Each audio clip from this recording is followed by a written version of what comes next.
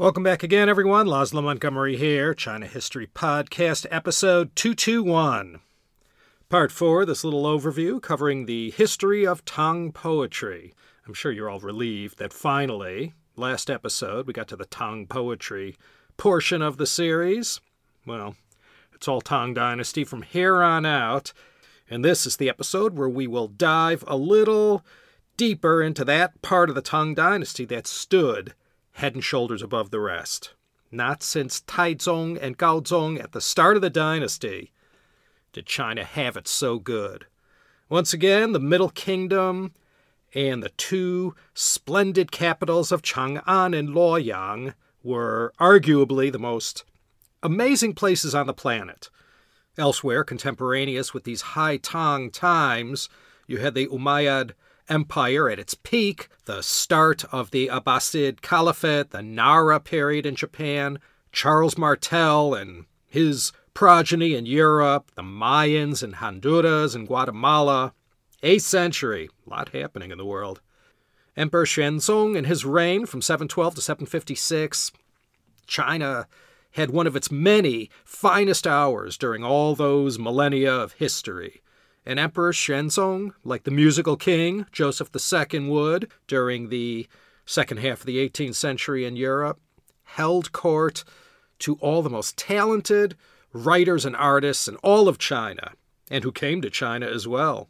He was at the center of it all, and fat with all the riches flowing back and forth along the Silk Roads and from up and down the Grand Canal. Tang Xuanzong was extravagant in his generosity as a benefactor to all men and women of talent in all the arts.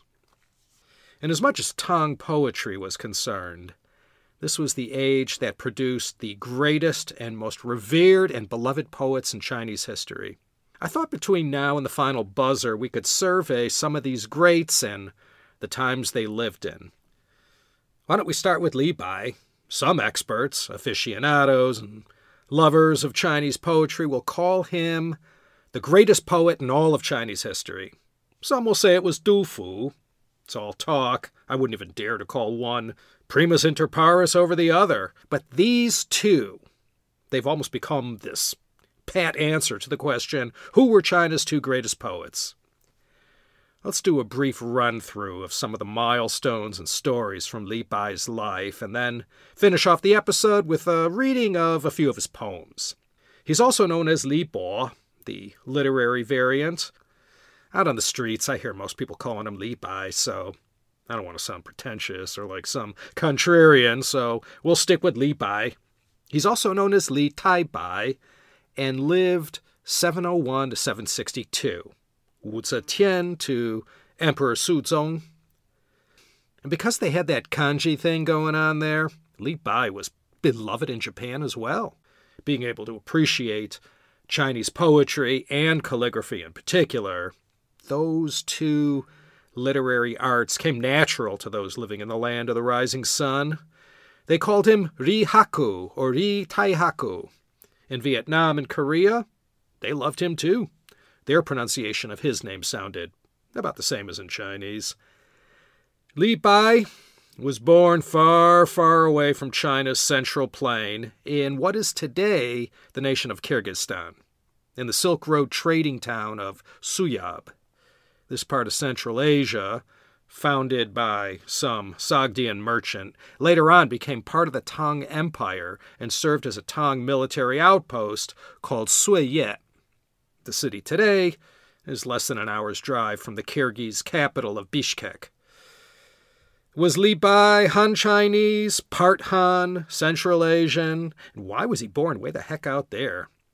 We don't know, and like more ancient history than we care to admit, we can only speculate and make the best guesses we can based on the evidence that survived the last 12 centuries. The legend of Li Bai, it says he ended up in Sichuan when he was 5 years old, not far from Chengdu, in a place called Jiangyou. There's a Li Bai Memorial Hall there if you're ever in the neighborhood, 2 hours to the northeast of Chengdu. As a youngin' there, he exhibited amazing prospects, talented in all things, including wushu, martial arts, swordsmanship in particular.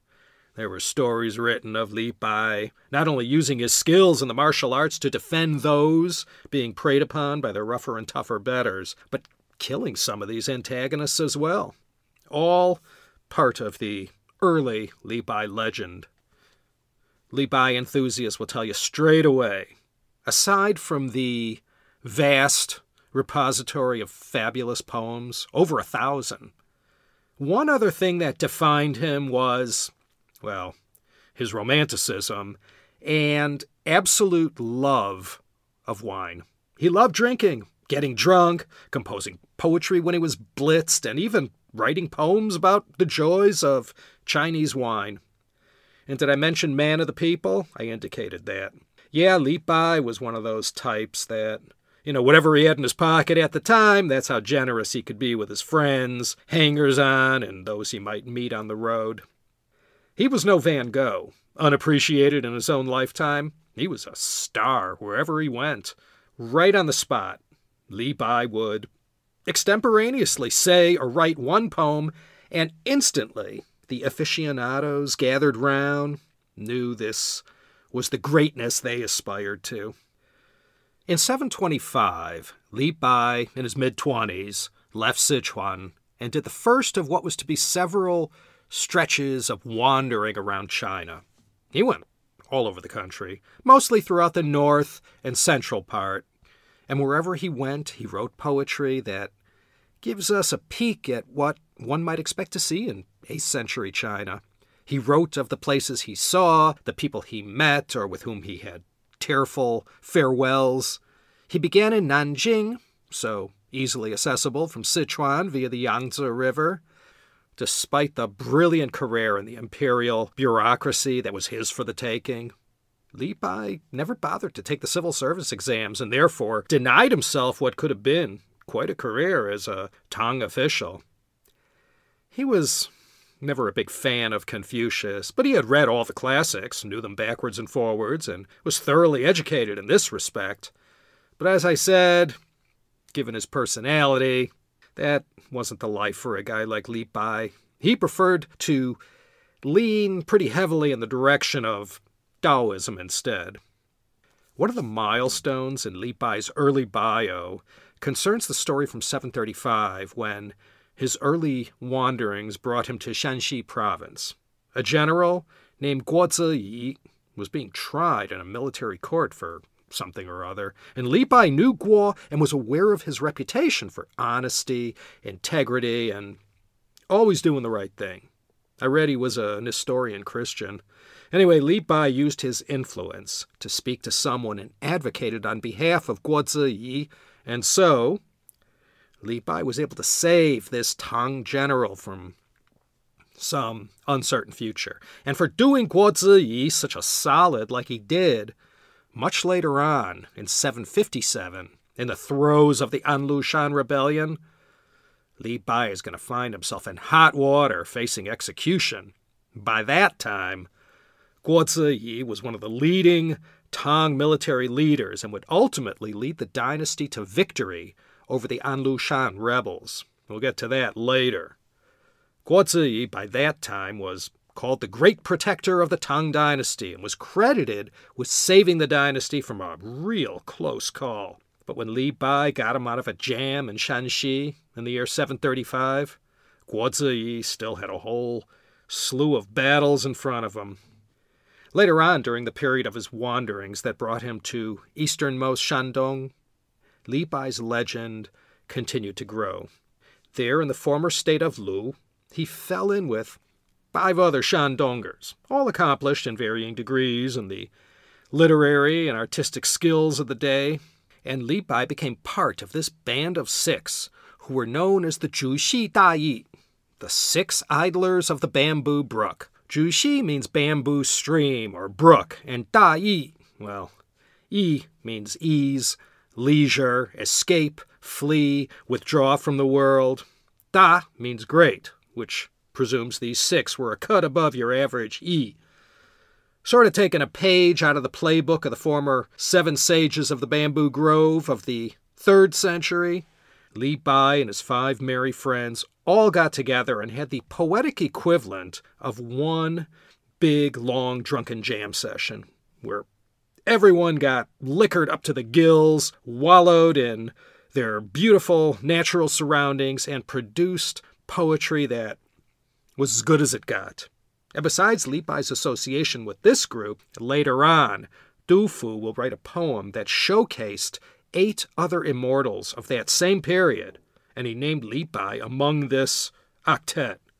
All poets, each one with one particular thing about them that was particularly extraordinary, and he called them the Jiu Zhong Ba Xian, the 8 immortals of the wine cup. And if that name doesn't say it all, I'm sure you can figure out what these literati did in between bottomless cups of baijiu.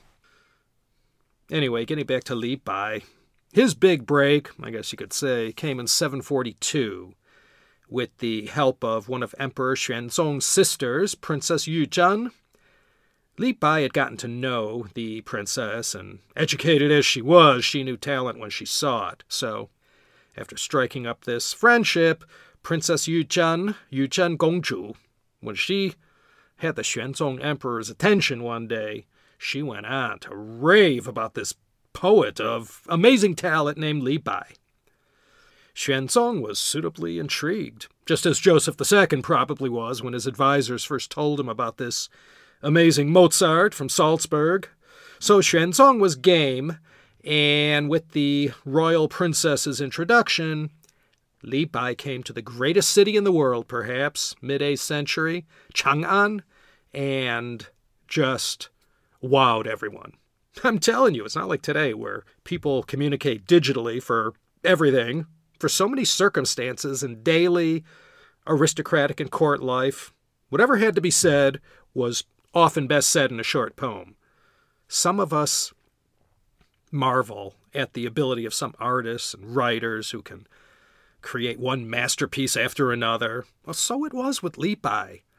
In a society where you were judged by your poetry skills, Li Bai dazzled the crowds. Some of his poems, when people heard them for the first time, they knew they were precious gems, and Emperor Xuanzong loved him. There's a story about some gala that Xuanzong threw to honor Li Bai, and that the emperor himself grabbed the ladle from the soup tureen or some spices or seasonings and personally served Li Bai. Not everyone got that treatment. Xuanzong called for the establishment of a kind of academic institution, and he staffed it with his most brilliant court scholars and officials, and this institution that came to be known as the Hanlin Academy became the ultimate authority for all matters related to the Confucian classics, poetry, translations, and other things too. And since all the civil service exams that all budding scholars had to pass were based on these Confucian classics, the Hanlin Academy also acted as the organization responsible for the questions and correct answers. Xuanzong appointed Li Bai to this Hanlin Yuan, located in the imperial capital of Chang'an. This was a rather prestigious institution throughout the centuries. Besides Li Bai, other notable members were the great Tang poet Bai Juyi, the great scholar and statesman covered in CHP episode 71, Ouyang Xiu, Shen Kuo, Zheng Guofan, and Cai Yuanpei, to name a few of the more famous Hanlin Academy alums.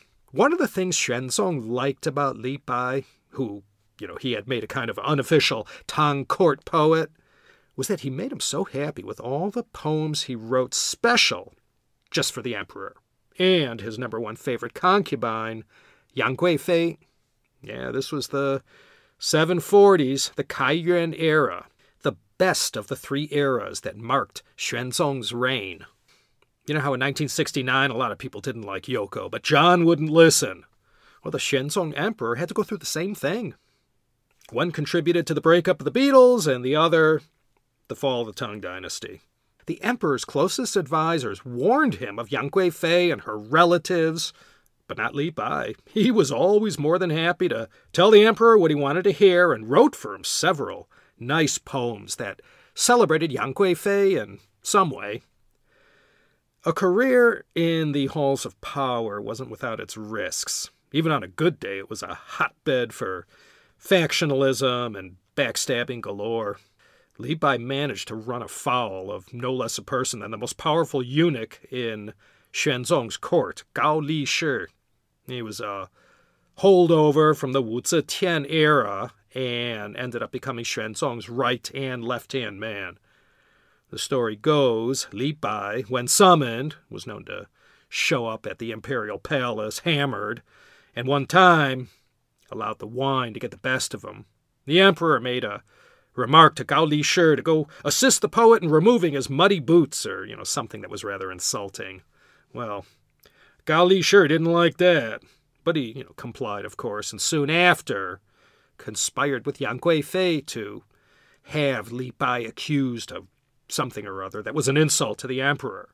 So after he was done whispering to Xuanzong, next thing you know, Li Bai fell from grace and received a penalty of banishment from the court. Xuanzong was heartbroken to see one of his court favorites leave, and it said he loaded Li Bai up with all these parting gifts. So after this stint in Chang'an, Li Bai hit the road again and headed toward Shandong. This was the time when he met Du Fu, 744 and 745. They met in Luoyang, and these two greatest of all the greatest poets in Chinese history became friends for the remainder of their days. And although they only met in person a few times, they kept up a friendship, and as I mentioned last episode, they exchanged many poems. There are about a dozen poems from Du Fu to Li Bai that survive down to our day, and a few from Li Bai to Du Fu. They kept up an epic correspondence, like Sartre and Simone de Beauvoir, or Catherine the Great and Voltaire. When Du Fu met Li Bai, 10 years his senior, Li Bai was already a big star and renowned throughout the land for his work, not to mention his wild and crazy reputation. Wine was his god, and many a great poem was composed out of the many cups he would consume in a single sitting. Like all the lives of these great Tang poets of this era, Li Bai had to survive the Anlushan Rebellion that began in December 755. During the shakeout, when Xuanzong had to flee the capital suddenly after it fell to the rebels, during the power vacuum, Li Bai backed the wrong prince, not the one who became the next emperor, Suzong.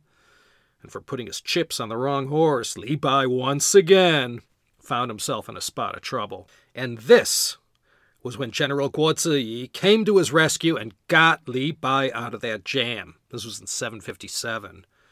When Guo Ziyi passed in 781, aged 83 or 84, the legend says that the Jade Emperor himself looked upon Guo Ziyi and saw what a good, decent, principled person he had always been, that he walked the walk his whole life and had done so much for the Tang ruling house and for China. He declared Guo Ziyi from that point forward to be the god of wealth and happiness.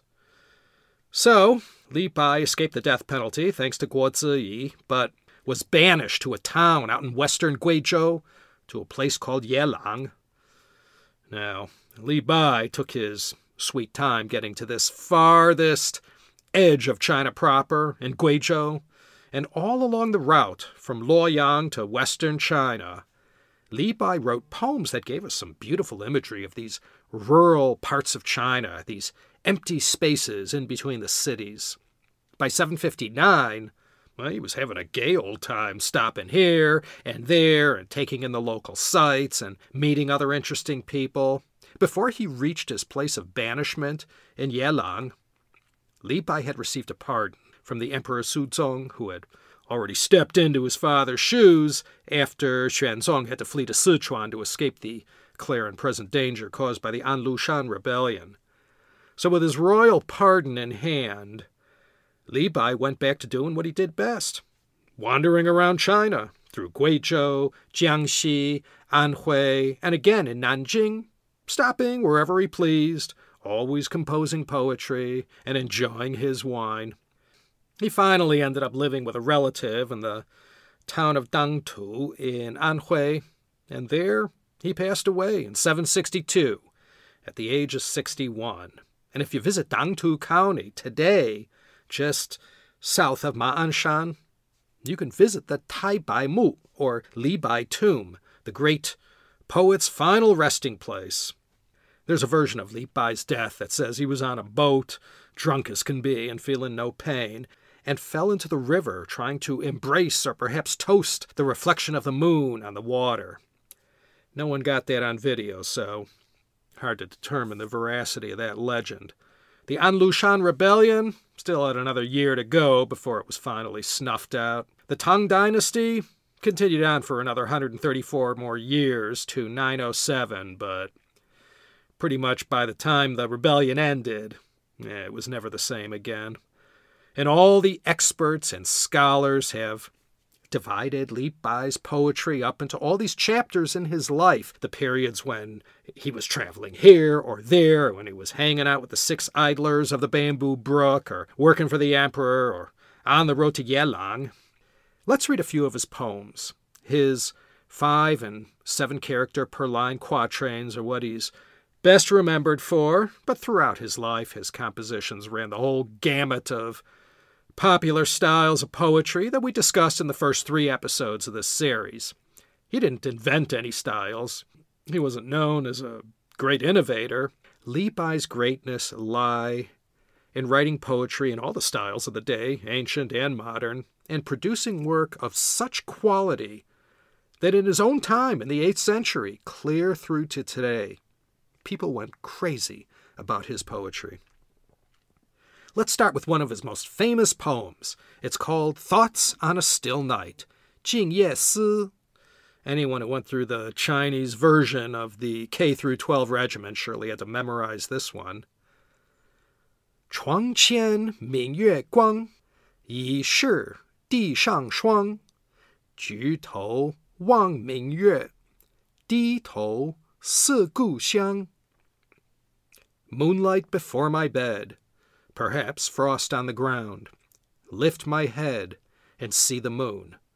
Lower my head and I miss home. And here's one of the poems he wrote for Meng Hao Ran, someone we'll look at in part 6, and one of the most beloved of Tang poets from this time. It's called Sending Off Meng Hao Ran at Yellow Crane Tower. I've been there many times. Huanghe Lou, Yellow Crane Tower. If you ever visit Wuhan, don't miss it. The poem was written by Li Bai as he watched his friend's boat from the top of this magnificent tower as it sailed away on the Yangtze River. In Chinese, this poem is called Huanghe Lou Song Meng Hao Ran Zhi Guangling. 故人西辞黄河楼，烟花三月下扬州。孤帆远影碧空尽，唯见长江天际流。 My old friend bids farewell to the west at Yellow Crane Tower. In the 3rd month, flowers in the mist, he leaves for Yangzhou. Distant reflection of the lone sail on the edge of an emerald emptiness. All I see is the Yangtze River, flowing as if on the verge of heaven. And here is one of Li Bai's poems to Dufu. This is another and the most popular genre of poems where one bids farewell to another person or place. This one's called A Poem Sent to Dufu Below Shaqiu City. Shaqiu Chengxia Ji Dufu. 我来今何事？高卧沙丘城，城边有古树，日夕连秋声。卢酒不可醉，其歌空抚琴。四君若温水，浩荡极难争。 What is the purpose of my coming here? High before me lies Shaqiu City. Beside the city, ancient trees. The sunset unites with autumn sounds. The Lu wine cannot make me drunk. The songs of Qi cannot mend my empty feelings. I think of you as the water of the Wen River, flowing immensely and mightily south. Here's one more and then we'll call it a day. This poem by Li Bai is called Hearing a Bamboo Flute on a Spring Night in Luoyang. 春夜罗裳闻笛，水家玉笛暗飞声。散入春风满洛城，此夜曲中闻着柳，何人不起故园情？ From whose house is the hidden flute's tune coming? The sound penetrates the spring breeze, filling Luoyang City. In the middle of the nocturne, I hear the sound of a snapped willow. Who would not begin to think of home? So that's just a small taste of Li Bai, just an amuse-bouche to perhaps give those of you who never heard of him a drop of inspiration to maybe go check out more. Please refer to the show notes for links to several nice translations to his poetry, and of Du Fu as well.